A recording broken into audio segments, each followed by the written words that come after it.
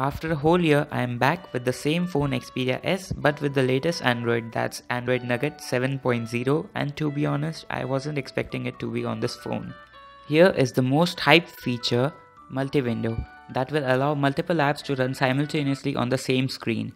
It had a lag while loading and selecting the apps, but the overall performance was good.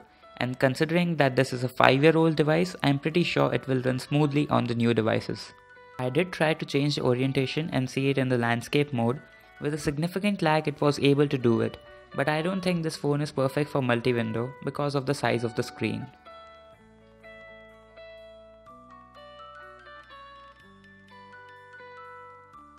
There were some videos stating that you can change the size of the apps in the multi-window, like if you want one app bigger than the other, you can do that by sliding the button that's in the center.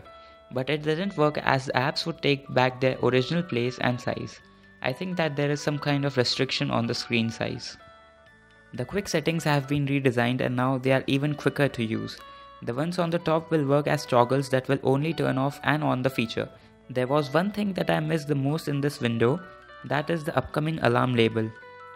Earlier, when you access the quick settings, it would show me the time of the upcoming alarm, but now it is not there, just the icon is present.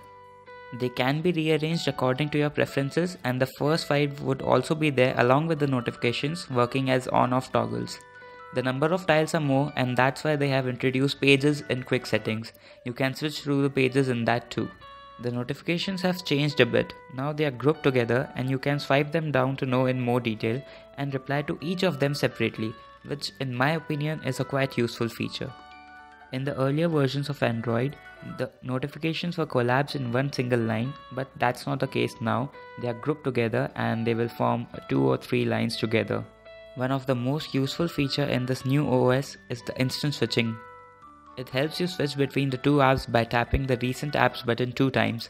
It will switch back and forth between the ones that's running and the one that was last used by you. Coming to the settings app, it also provides suggestions now, and there is a single line description of the main settings that's very helpful. Like in the case of Wi-Fi, it states the one that I am connected to, so I don't have to open it just to see that. It now comes with a navigation bar, which I think is by far the most useful thing right now. Now, as we are on the memory usage, I think the performance is great. I can easily do 2 to 3 tasks simultaneously, and it's more than enough for a 1 GB RAM device. The only thing that I didn't like was the power consumption. Yes, it consumes a lot of battery, and I know that it says 20 hours left, but trust me, it doesn't even stay like that in an ideal state for 20 hours. So this was it guys. If you want to install Android 7, here is the link for that and also in the description. If you liked it, do share it with your friends and don't forget to subscribe for more videos.